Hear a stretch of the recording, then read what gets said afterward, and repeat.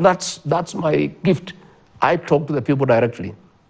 What I was saying, the people who are opposed to President William Ruto, saying that he's a thief, he is incapable of running this country, he has no agenda. The bottom-up economic transformative agenda is useless. There is no way we can allow him to invite those people to his cabinet, to be his principal secretaries, to be ambassadors. They do not believe in him. They do not believe in his agenda.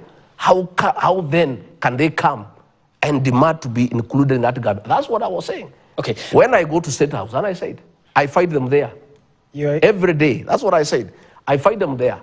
People who are shouting at President William Ruto, saying he is useless, he is a thief, he will ruin this country. And they are there lining up that they want to be given positions. I say, no, let us first give positions to those who believe in President William Ruto, to those who believe in the bottom-up economic transformative agenda. Those are the people who will help him. And let me tell you, before you tell me, that is a mistake President Uhuru Kenyatta made. He went and brought people through the handshake who did not believe in the Big Four agenda, who did not believe in the Jubilee agenda, people who had been opposed to his leadership, people who had been opposed to his economic programs. He brought them into his government. What happened? Everything came to a standstill. The economy got destroyed.